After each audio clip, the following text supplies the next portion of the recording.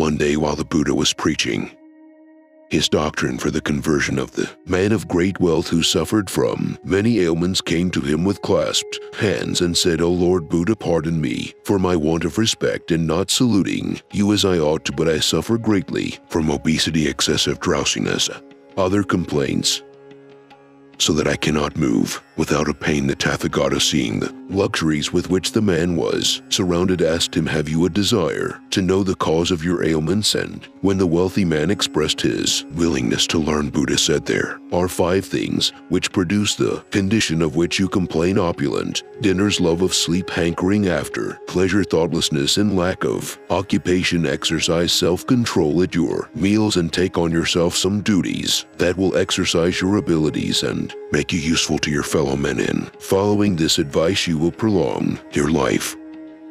The rich man remembered the words of the Buddha, and after some time, having recovered his lightness and youthfulness, he returned to the world-honored one, and coming this time without horses and luxuries, he said to him, "Master, you have cured my bodily ailments. I come now to seek enlightenment of the mind." And Buddha said, "The worldling nourishes his body, but the wise man nourishes his mind. He who indulges in the satisfaction of his appetite works his own destruction, but he who walks in the path will have both the salvation from evil and a prolongation of life."